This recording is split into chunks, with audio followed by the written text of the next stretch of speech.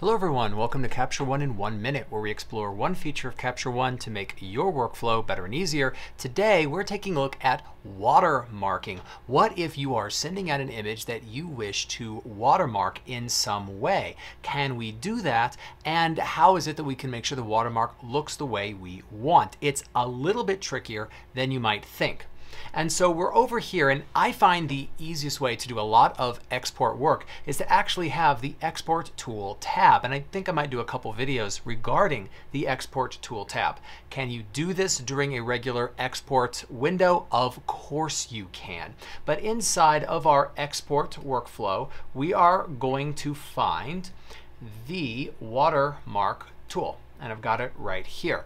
So the watermark tool defaults to none, but you can have text or you can have some kind of a logo, and that's indeed what we are going to do. So I'm going to take this and I'm going to say we're going to use an image for our watermark. The same thing will work with text. It's going to ask me to simply drag and drop an image in. So I'm going to grab a logo and I'm going to drop it directly into that spot. And here I get some sliders for the opacity, the scale, and the positioning on horizontal and vertical axes. But as you can see, there is no watermark. I can't see it, and that's because we do not have proofing turned on.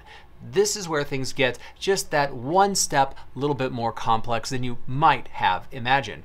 So up in our toolbar, we want to have the proofing tool available. If you do not have it in your toolbar, of course you can come to customize your toolbar and grab it and then drag it in.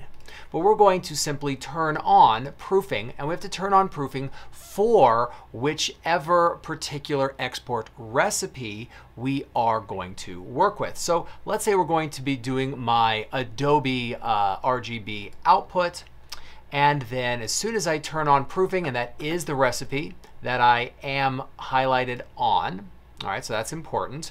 We see my watermark right there. As I change my opacity slider, I'll be able to change the opacity of it, how big it is, and the horizontal and vertical axis are going to allow me to position it wherever I want. Now, of course, what's nice is if I leave these in the position that I like, they will stay that way for this particular export recipe, meaning that the watermark will look the same every time I use this individual recipe. So I can build a recipe for a particular watermark and it will turn out the same every time. All right, that's how watermarking works in Capture One. Thanks for joining me. I'll see you next time.